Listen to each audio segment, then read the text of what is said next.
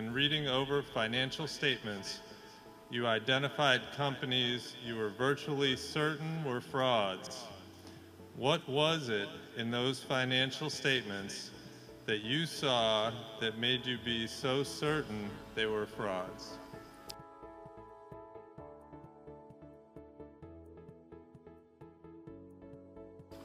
Well, it varies just enormously over the years, but there are, we can't identify 100% of the frauds or 90% or 80%, but there's certain ones that jump out to you. Just people give themselves away a lot too. I mean, in poker they talk about tells, and Charlie and I have bought a lot of businesses, and it's very important when we buy those businesses that we assess the individuals that we're buying from with some degree of accuracy, because they hand us the stock certificate and we hand them a lot of money, and then we count on them to run the business with as much enthusiasm after they have the money as they did before. And so we are assessing people, and we don't think we can assess everyone accurately. We just have to be right about the ones where we make an affirmative decision. And those decisions have not always been perfect, but they've been pretty good, and I would say they've probably gotten a little bit better even as the years has passed. Similarly, in looking at financial statements, for example, in the insurance field, we've seen some frauds, and you can see things being done with loss reserves occasionally. We saw it back in, I won't name any names, unlike Charlie. We'll call them company A's and B's instead of naming names. But you would see companies that when they were offering stock to the public, the year or two before that, the reserves would go down very suspiciously, and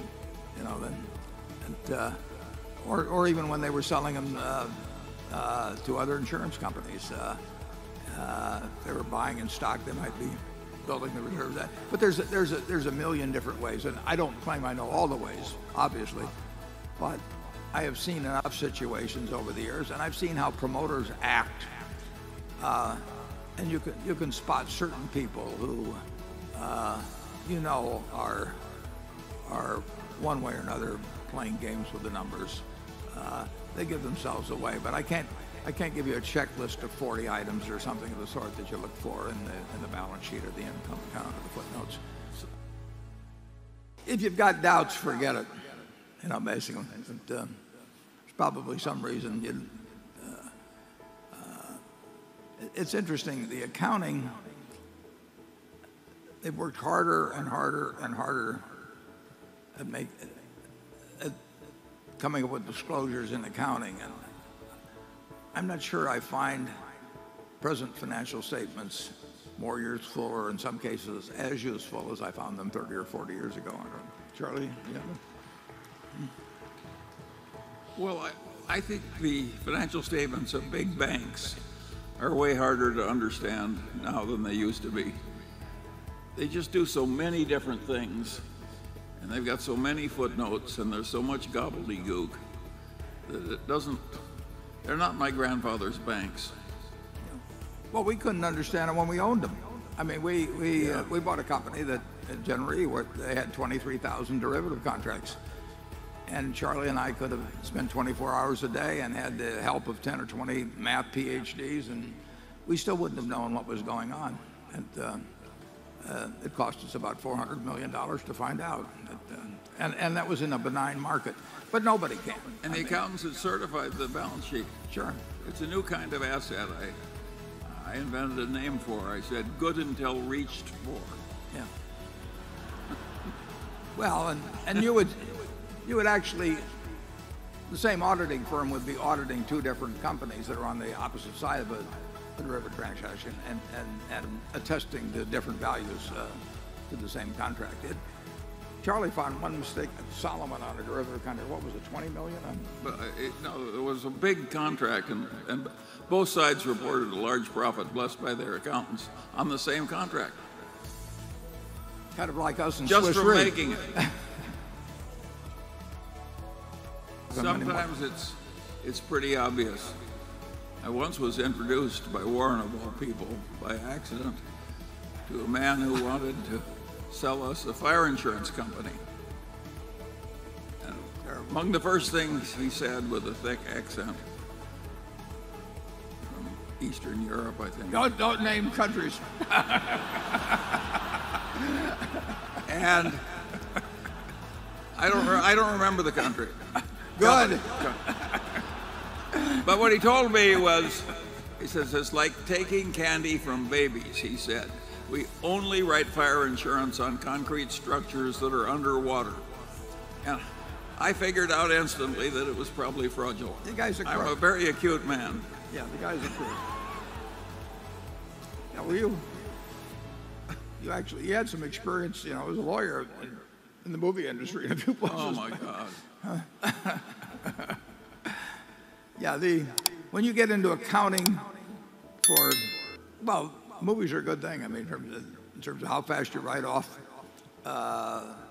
properties and anything where you've got construction in progress or progress payment type things. There's so many ways you can cheat in accounting. In financial institutions are particularly probably prone to it. And there's been plenty of it in insurance. A lot of it, they're not being deliberately fraudulent because they're deluded. In other words, they believe what they're saying. Once people get in a competitive frenzy, things just go out of control. I became the interim chairman of interim CEO of Solomon in 1991. And fortunately, I had testified to both a House and Senate committee before I found this out. And generally speaking, incidentally, Solomon wanted to have conservative accounting. I think that would be a fair statement, and in many cases did. But they did come into me one day, and they said, Warren, you probably should know that we have this item, and I think it was around 180 million or something like that, with a capital base of 4 billion maybe, but 180 million. And they said, this is a plug number, and we've been plugging it ever since Fibro merged with Solomon in 1981 for 10 years. This number moved around every day. And as I remember, Fibro or one of them was on a trade date system, that was on a settlement date system. And in 10 years with Arthur Anderson, as their accountant paying a lot of money in auditing fees, they just never figured out how the hell to get the thing to balance. So they just stuck a number in every day. And they literally plugged it for 10 years, and I couldn't figure out how to unplug it myself. I mean, you almost had to start over. Didn't they do that one time out there? We did that. Yeah, right. We had a discrepancy when we changed accounting systems in our savings and loan, and none of the accountants could fix it. So we just let it run out. Yeah, we let the account. We just let the account run out, and we start over again. We started over, right? Accounting is not quite the science that people might want. In accounting, you can do things like when they have trouble with the mail, it piles up and irritates the postal employees. They just throw away a few carloads, and then everything flows smoothly thereafter. Folks.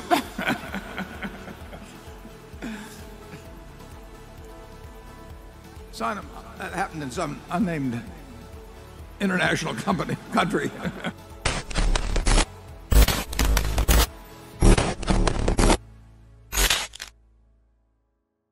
We just have to be right about the ones where we make an affirmative decision. Well, I think the financial statements of big banks.